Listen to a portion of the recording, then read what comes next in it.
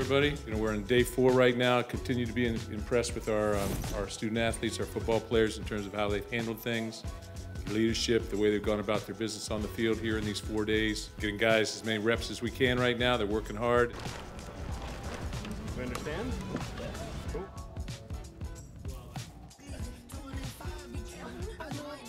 Who's the best cook on the team?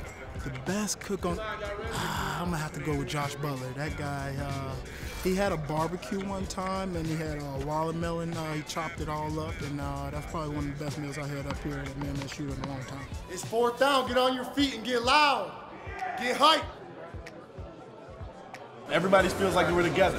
It feels like a second family on the team, and I'm just really excited to see what we provide and put on the field this year.